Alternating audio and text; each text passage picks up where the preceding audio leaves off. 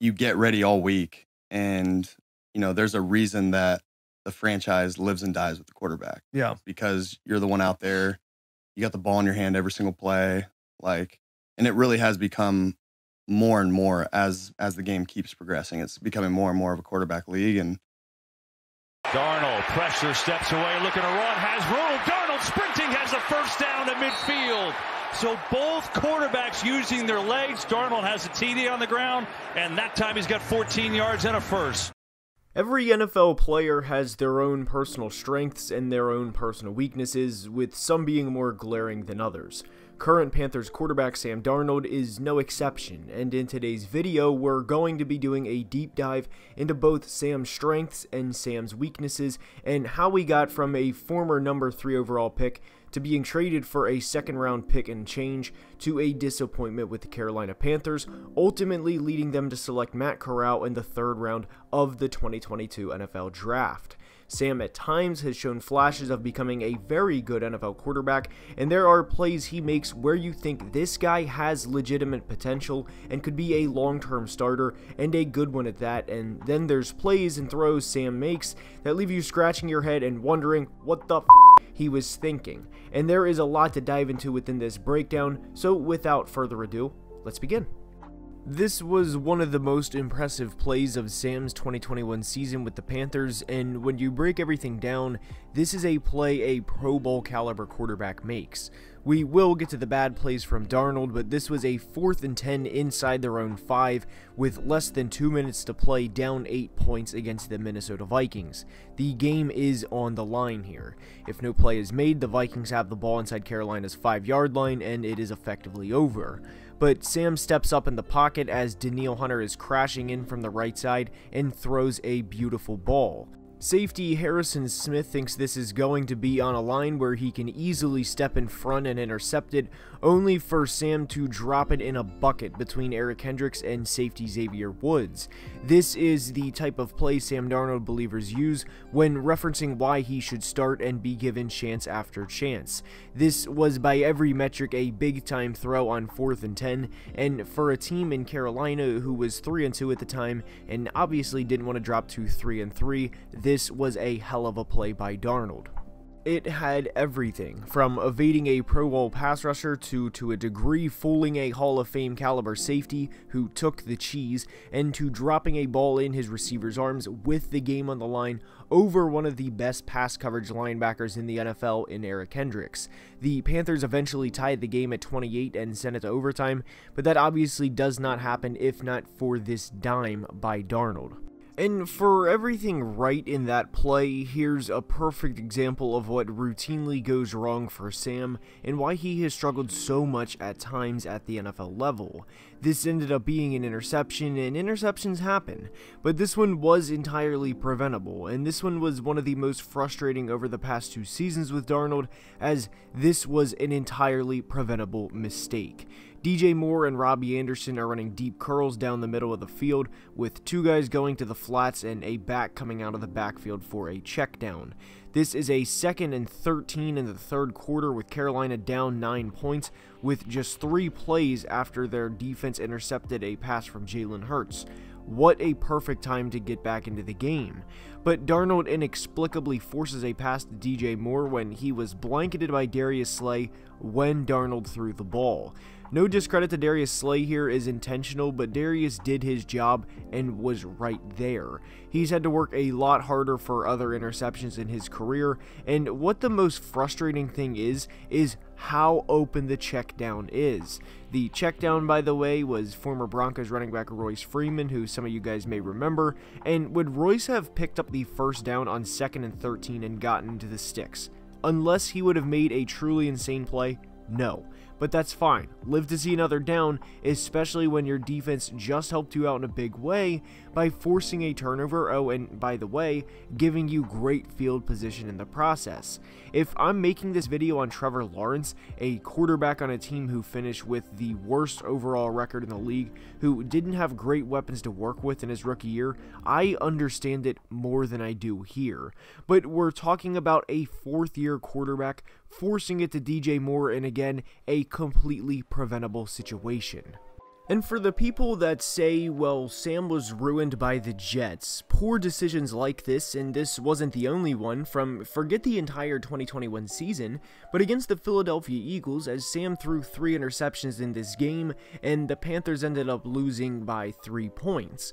That's also not to say the entire game is on Darnold, but when your defense gives up just 21 points at home and your quarterback throws for 177 yards and 3 interceptions while having a passer rating of just 44.5 is pretty telling. With Sam, a lot of the time you'll see him take 1 or hell even 2 steps forward as a player, and then see him take 4 or 5 steps backwards the next series. And I wanted to review another interception within the Eagles game, because it's plays like this that, again, for the lack of better wording, just completely frustrates the shit out of you when watching Darnold tape. There was a lot that went wrong on this play, and one bad thing led to another. From the left tackle getting walked back essentially into Sam's lap, to Sam throwing another interception within the Eagles game, to DJ Moore getting his bell rung or popped or jacked up or whichever term you prefer, to setting up the Eagles with the ball in Carolina's red zone. Look, I'm not here to nitpick Sam's game, but on a play like this, when the pocket isn't just collapsing from one side and it's very much caving in, not just Sam, but quarterbacks have to have either a check down, which Sam did in the flat, or simply throw it where no one, not even DJ Moore, could get it and see another down. It's the little things that Sam consistently does not do, and that's a large reason why he was not great in 2021 and has had downright horrific moments in his NFL career. And these next few stats are a little more in-depth relative to the raw passing stats of Sam having 9 touchdowns to 13 interceptions during the 2021 season on just 59.9% completion percentage, which ranked 30th in the NFL, ahead of just Trevor Lawrence, Justin Fields, and Zach Wilson. This next stat is from PFF, but under pressure, Sam had a completion percentage of 46.2%, which I realize sounds awful on the surface, and it ranked 25th in the NFL. However, Kirk Cousins, Patrick Mahomes, Tom Brady, and Aaron Rodgers finished with a worse completion percentage in 2021 under pressure than Sam Darnold. The big difference between the 4 of these players and Sam is all of them, not surprisingly, had a positive touchdown to interception ratio, with Sam having one of the worst in the entire NFL with just a 2-to-7 TD to INT ratio when under pressure. Sam was also under pressure more than all of the aforementioned quarterbacks at nearly 40%, but was far and away the worst, and there's a reason for that. Sam was also 5th in turnover-worthy play percentage, and what that statistic from PFF does is grade plays that have a high percent chance to be intercepted or a poor job of taking care of the football and fumbling. So, translation, if there's a pass right to a defensive back that is dropped and it hits him between the numbers, and you immediately hear the announcer say, well, that's a reason why he's a defensive back and not a receiver, that is a turnover-worthy play. And Sam was 5th in the entire NFL in turnover-worthy play percentage with a rate of 7.9%, behind only Mike Glennon, who is not good, Big Ben in his final season, Jimmy G, and Tua Tagovailoa. The bottom line here is whenever times get tough and the pocket is collapsing, Sam plays like a deer in headlights and has a lot of knee-jerk reactions, and the tape consistently shows that. There's no doubt at times Sam plays like another quarterback from his class in Josh Allen and makes throws that wow you, and he fits them in and really fits a football through a mailbox at that. But then there's other times where you're wondering, what the hell, man? And in a lot of ways, he reminds me of Kirk Cousins, where Kirk will throw for 300 yards and 4 touchdowns against the Packers and beat Green Bay, then follow it up with an absolute stinker of a game where the team puts up just 16 points at home and loses to Cooper Rush and the Dallas Cowboys. The only difference is Sam's highs aren't nearly as high as Kirk Cousins, and he plays far, far worse when the walls start to cave in. I understand to a degree where the Sam Darnold believers are coming from, and I understand wanting to believe in him, and as fans, we generally want to project the best for guys and think their future will be successful, as no one wants to think that they just drafted the next Jalen Reagor ahead of Justin Jefferson, and especially with Sam because he is just now 25 years old. He's entering year number 5 in the NFL and is only a year and a day older than current Steelers rookie and first-round pick Kenny Pickett.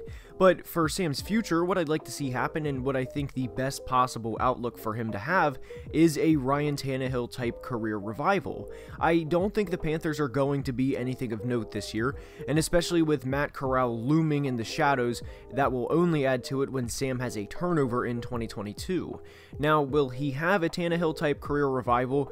Probably not, as that is much easier said than done, but if Sam does not play well in Carolina, like he hasn't thus far, and becomes a free agent, he will more than likely have to sign somewhere as a backup. And a reason why I think Sam can be successful in the league, which is different than saying I think he will for sure become a great player, is he has all the tools. It's just about putting them together and eliminating mistakes. And some of the mistakes he made in 2021 are entirely coachable, and they're not that he doesn't have it or does not have the physical ability to make things happen.